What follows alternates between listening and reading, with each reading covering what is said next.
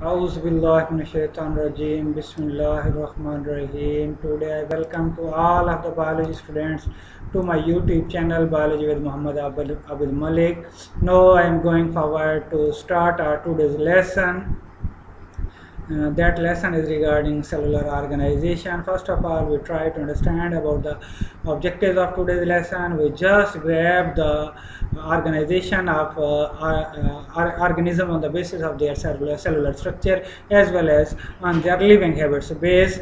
Now I am trying to start our lesson, that is the cellular organization. All the organisms have been divided into 5 major groups. These 5 major groups are given below.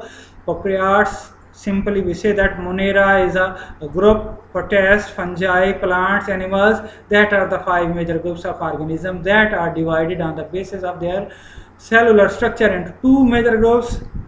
One is the prokaryotes and eukaryotes, second is the eukaryotes.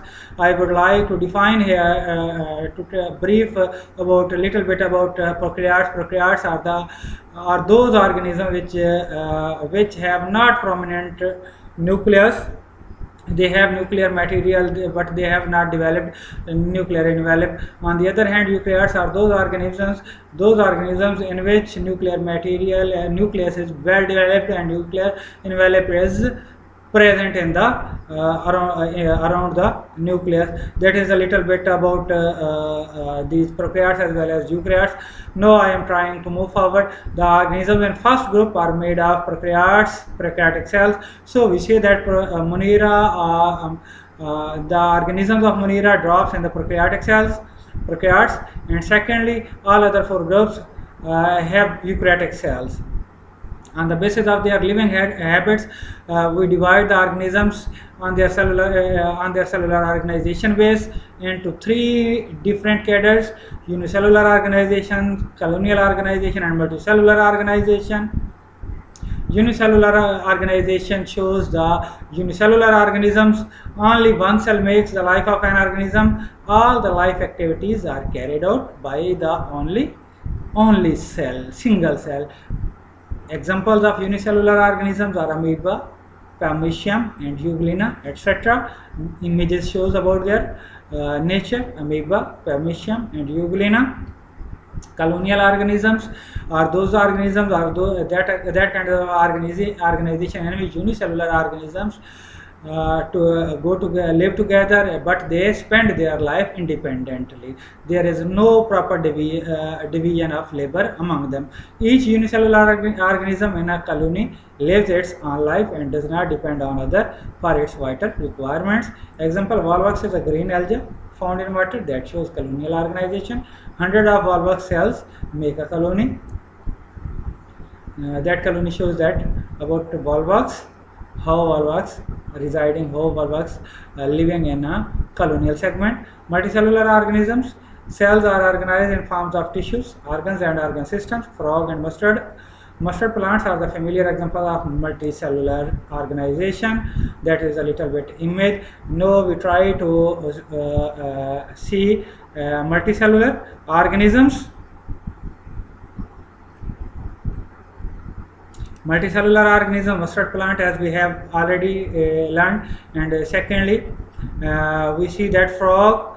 That picture shows about that one. That are the multicellular organism which given here. We try to get some more informations. Mustard plant have scientific name of Brassica campestris, is sown in winter and it produces seeds at the end of the winter. Uses of mustard plant: the mustard plant have 2 uses. One is a vegetable. Mustard plant used as a vegetable, and secondly we extract oil from their seeds. Parts of mustard plant: vegetative parts and reproductive parts. Vegetative parts are those parts of the mustard plant which do not take part in the sexual reproduction. Their examples are given here. Root, stem, and leaves are the vegetative parts. Secondly, reproductive parts. Flowers are the reproductive parts of the plant. Mustard plant because are all other plants because they take part in sexual reproduction and produce fruits and seeds. That's a little bit about the mustard plant. Now we are going forward towards the frog. Frog have scientific name Rana tigrina, shows the multicellular organization. The body is made of organ system, and each organ system consists of related organs. All the organs are made of specific tissues: epithelial, glandular, muscular, and nervous tissues, etc. So we try to understand about the last activity that's relevant to the evaluation. Describe about the 5 main groups of organisms. Second question, differentiate between prokaryotes and eukaryotes.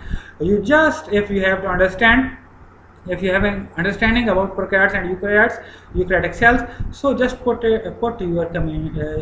views in the comments. Third question, please discuss about colonial organization. Fourth, brief note on cellular organization, and fourth, appropriate examples. In the last, I am really thankful to you, and just put an put one thing towards you. If you feel that lessons are good, presentation is good, so please subscribe my channel and recommend to your friends. Thank you very much. We see you in the next lesson. Hopefully we see you next. Thank you very much. Allah Hafiz.